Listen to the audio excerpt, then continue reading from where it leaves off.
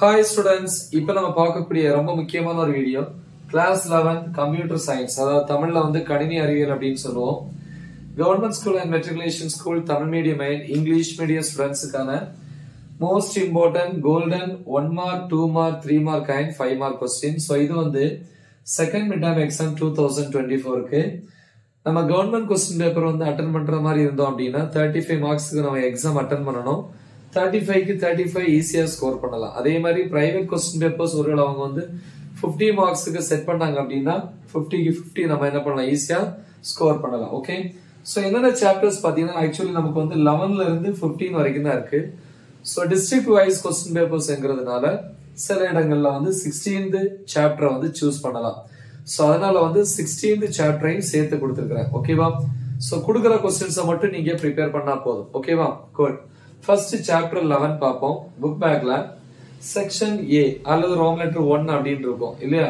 So அதுல வந்து 1 mark category 1 to 6, 2 mark கேட்டகரியில வந்து செக்ஷன் பி, அதுல கொஸ்டின்ஸ் 1 2 3 5 இந்த ஸ்டார் போட்டிருக்கிறது வந்து ரொம்ப ரொம்ப இம்பார்ட்டன்டான கொஸ்டின்ஸ். செக்ஷன் சி ல வந்து 2 3 6 ரொம்ப இம்பார்ட்டன்ட், முடிஞ்ச 5th ஒன்னையும் சேர்த்து ப்ரிப்பேர் பண்ணுங்க.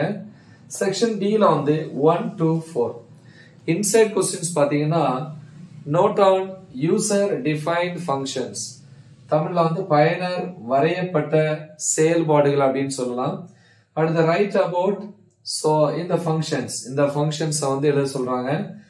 strcat இல்லையா, strcat of function, then strupr of function, strlwr of functions.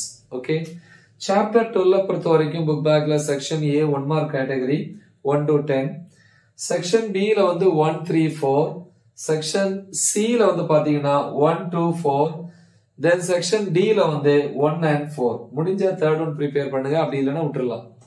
Then inside questions பாத்தீங்க அப்படின்னா how to access array elements, அதாவது வரிசை கூறுகளை வந்து எப்படி உருவாக்குறது. அடுத்து நெஸ்டட் ஸ்ட்ரக்சர் அப்படின்னா என்ன, எக்ஸாம்பிள் உள்ளமைக்கப்பட்ட கட்டமைப்புகள் என்றால் என்ன, எடுத்துக்காட்டு. தென் right the syntax and an example for structure, அதாவது கட்டமைப்புக்காக என்ன எழுத சொல்றாங்க, தொடரியலை வந்து எழுத சொல்றாங்க மற்றும் எடுத்துக்காட்டு கேக்குறாங்க. சரியா? அடுத்து வந்து பாத்தீங்கன்னா சாப்டர் 13, அதுல செக்ஷன் ஏ புக் பேக்ல 1 மார்க்ஸ் வந்து 1 to 10, செக்ஷன் பி 2 3 5, சி ல வந்து 3 4 5. 1 வந்து முடிஞ்சா ப்ரிப்பேர் பண்ணுங்க. செக்ஷன் டி ல 1 and 2 தேர்ட் क्वेश्चन முடிஞ்சா ப்ரிப்பேர் பண்ணுங்க. தென் இன்சைட் கொஸ்டின்ஸ் பாத்தீங்கன்னா டிஃபைன் என்கேப்சுலேஷன், அடைப்பு வரையறை. தென் டிஸ்அட்வான்டேஜஸ் ஆஃப் oops, அதாவது oops-னுடைய தீமைகள் இல்லையா அப்படின்னு சொல்லலாம். Then next main features of oops, அதாவது oops-னுடைய பயன்கள், முக்கியமான நன்மைகள் அல்லது சிறப்பியல்புகள் அப்படின்னு சொல்லலாம். தென் advantages of object oriental programming, பொருள் சார்ந்த நிரலாக்கத்தினுடைய பயன்பாடுகள். அடுத்து சாப்டர் 14 போறோம். அதுல செக்ஷன் ஏ புக் பேக்ல 1 மார்க்ஸ் 1 to 8, பி ல வந்து 1 3 5, முடிஞ்ச செகண்ட் ஒன்னையும் பாருங்க. சி ல 1,3, டி ல வந்து 1 and 3. இன்சைட் கொஸ்டின் பாத்தீங்கன்னா what is class in C++. ரெண்டாவது what are the ways to define member functions of a class. அடுத்து கேரக்டரிஸ்டிக்ஸ் ஆஃப் destructors, அழிப்பவர்கள் இல்லையா, அதனுடைய சிறப்பியல்புகள். then characteristics of constructors, constructors அப்படின்னா உருவாக்குபவர்கள் இல்லையா அப்படின்னு சொல்லலாம், ஆக்கம் அப்படின்னு சொல்லலாம், அதனுடைய சிறப்பியல்புகள். இது சாப்டர் 14. so next சாப்டர் 15 பார்ப்போம்.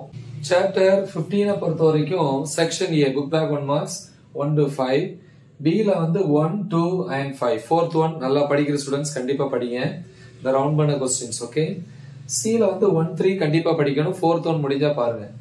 செக்ஷன் டி ல வந்து 1 and 3. Next inside restrictions on operator ஓவர்லோட்ஸ். அடுத்து வந்து சாப்டர் 16, இது அடிஷனல் தான், தேவைப்பட்ட மட்டும் இந்த சாப்டரை யூஸ் பண்ணுங்க.